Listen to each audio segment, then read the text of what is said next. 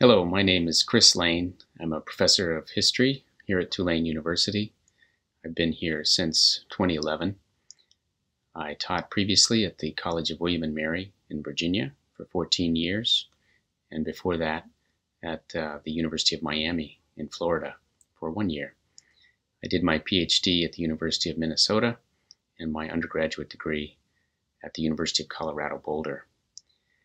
My most recent book is called Potosi, the Silver City That Changed the World, published by the University of California Press in 2019. And this is my first foray into a book about a city specifically, although I've written about Quito, Ecuador, more about the region surrounding Quito than the city itself. And I've written about emeralds in Colombia. So most of my work has been focused on the Andes region of South America. It took me a while to get to Potosi as a scholar, but it was a place that interested me from the time when I was an undergraduate. It turns out Potosi was the world's most concentrated and productive silver deposit or mining region between its discovery in 1545 and about the year 1650.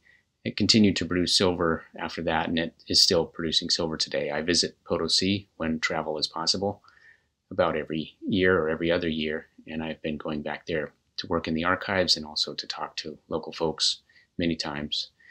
There's also a great deal of information about Potosi in archives in Spain and some in archives in the UK and the US and France and Germany as well. What brought me to write this book really was an interest in globalizing Latin American history. As you know, the Stone Center for Latin American Studies here at Tulane is one of the largest in the country. The reason that I came to Tulane was to want to be a part of that large and really incredibly diverse gathering of people working on Latin America from every possible disciplinary angle.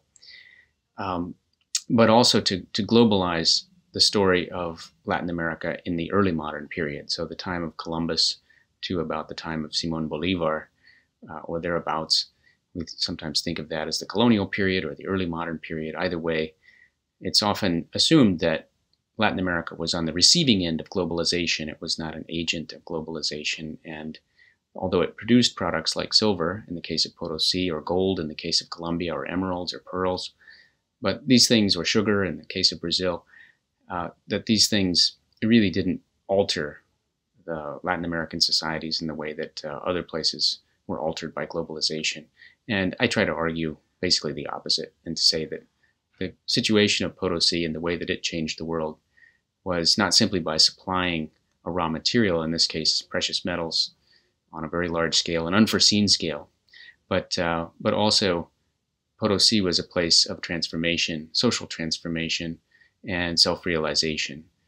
It's kind of a tricky story to tell as a global history, because the city itself is fascinating in its own right and very well documented. The Spanish were very interested in silver production, and so they kept pretty careful records here.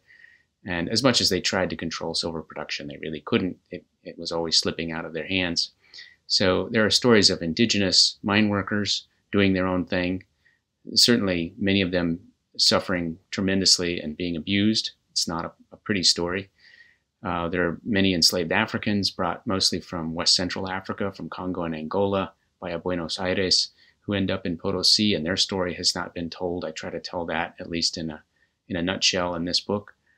The stories of women who become very powerful in the city as owners of mines and refineries, but also as religious women and market vendors. So there's really a space for everyone in this crazy boomtown, a kind of Deadwood South, a very violent place. So a part of the story is to take on the myth and truth about the frontier violence of Potosi. It was a place where people challenged each other to duels pretty regularly. People were poisoning each other.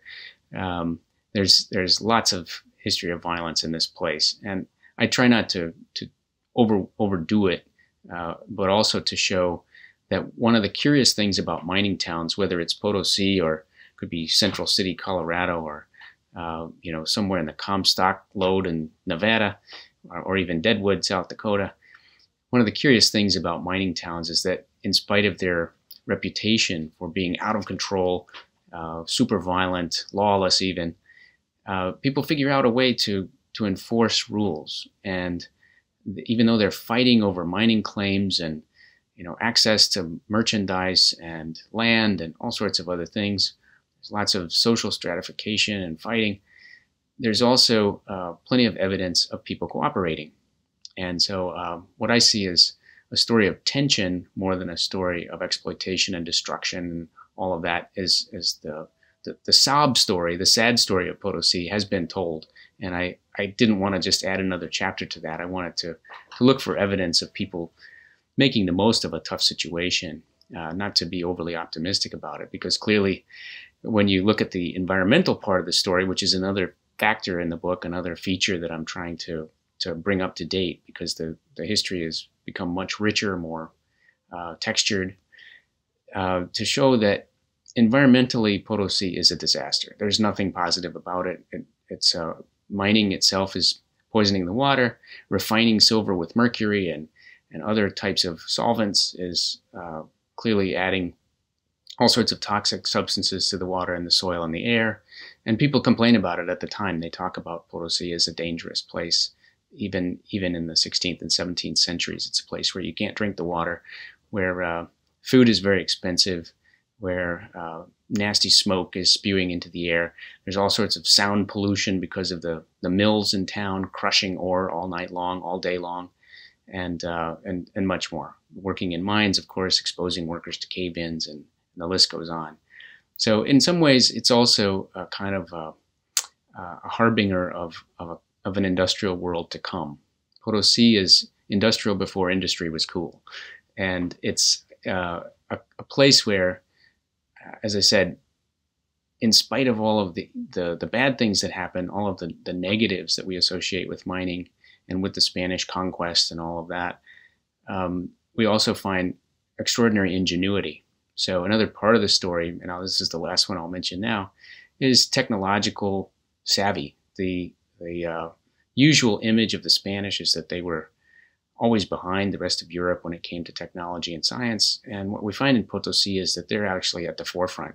There are certainly certain people who are coming up with radically new ways of refining ore and developing a sense of chemistry that's pretty sophisticated in a time when alchemy was king. And also the creation of some pretty alarmingly large-scale engineering projects, mostly to control the flow of water into the city to use for water-powered crushing mills to refine silver ore into silver. And I guess the last thing I should say is there's some stories in here about fraud, which is my current project. How it is that the King's Mint, the King's money factory, is taken over by local, very savvy people, some of them officials and some of them private individuals. And it shows again the tension between government and private enterprise. And neither comes out looking too good. But that's the story of Potosi, the silver city that changed the world. Thank you.